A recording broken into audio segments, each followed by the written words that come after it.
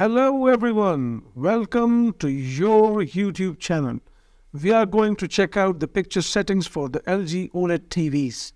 Now first, we will check out the SDR picture settings. For that, you have to press the settings button, go to picture settings, then select mode, filmmaker mode, then advanced settings, and then you have to check the brightness.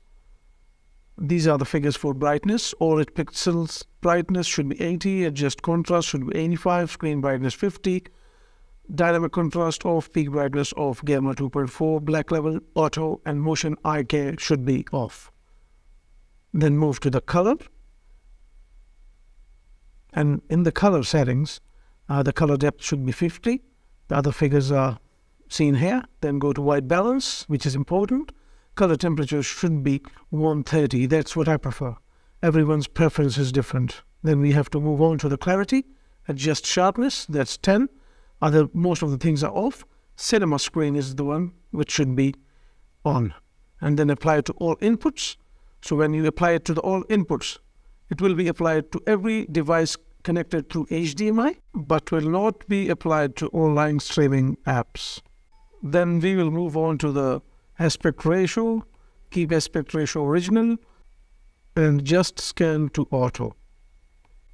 So the SDR picture settings are complete. Now let's move on to the online streaming apps picture settings. The previous SDR settings will not be applied to the streaming apps picture settings, so for that we have to do it separately. It's almost identical. You have to select filmmaker mode, then go to advanced settings, brightness. You can see the brightness figures are almost the same or identical. Adjust contrast 85, screen brightness 50, dynamic contrast should be off, peak brightness off, gamma 2.4, black levels auto, and eye motion care is off. Now let's move on to the color. Color depth is similarly 50, tint 0, color gamut auto detect, fine tune, we don't have to do anything with it. Go to white balance, keep it 130 according as it's my preferred settings.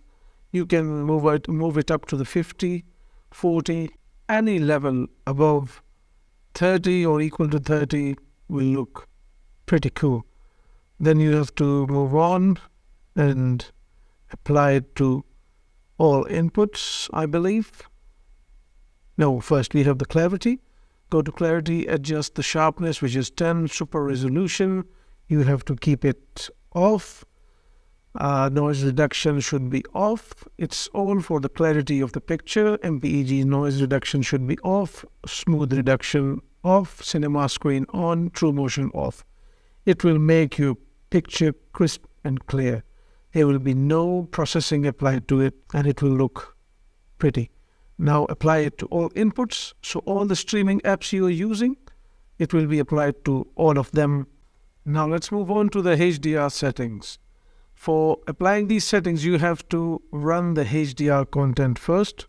So I'm using YouTube. So in YouTube, I will play a trailer which is having HDR. So let's do the settings now. Go to the settings, select mode. It will automatically go to the HDR select mode. Select filmmaker mode, then go to advanced settings, brightness, OLED pixel brightness should be 100, contrast 100, brightness 50, HDR tone mapping off, peak brightness high, colors should be, the color depth should be 50, white balance, it should be 130 as usual, my preference, you can change according to your preferences. Then go to clarity, sharpness 10, all the other rest of the things should be off. Cinema screen is grayed out and it is on, and true motion should be off for crisp and clear image.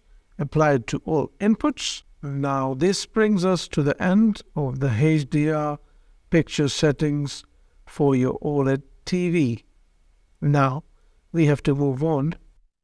Similarly, you have to play a Dolby Vision content on your TV to do the picture settings for Dolby Vision. So now go to the picture settings again. Dolby Vision will be selected automatically. go to Cinema User, select the Cinema User mode, then Advanced Setting, Brightness, Pixel Brightness 100, Contrast 100, Screen Brightness 50, Auto Dynamic Contrast should be off, Peak Brightness high, Gamma will be grayed out, Black Level grayed out, Motion should be off. Then Color Depth 50 as usual. This is the perfect point. And then you have to move on to the white balance. Once again, I have to repeat, 130 is my preferred white balance. You can move it up and down as you like. Clarity, exactly similar to the previous all picture settings. And then apply it to all the inputs, and everything you are going to play on this TV having Dolby Vision content, these picture settings will take effect. Finally, settings for gamers. The Game HDR Game Optimizer mode. Then we will go to picture settings. The Game Optimizer will be automatically selected because of PS5. The aspect ratio should be normal, like 16.9, which is good for gaming. And then we will go to the advanced settings. Then we will adjust brightness, OLED pixel brightness 85, contrast 100, screen brightness 50, HDR tone mapping, we will select HDR for gaming. This is best for the Game Optimizer mode. And then most of the things will be grayed out, Black Level auto, Motion IK off. And we'll move on to the color. Color depth here should be 55. Then we'll adjust white balance. Color temperature 125 as I prefer it. Then the other things are as usual in the previous settings. Now we'll go to clarity. Adjust sharpness. It should be 0 for gaming to have a very crispy clear picture. And then the other things will be automatically grayed out. Apply these settings to all inputs. So all your gaming devices having HDR and using Game Optimizer will be automatically set to it. Thanks for watching, and don't forget to subscribe and like your own channel. See you very soon.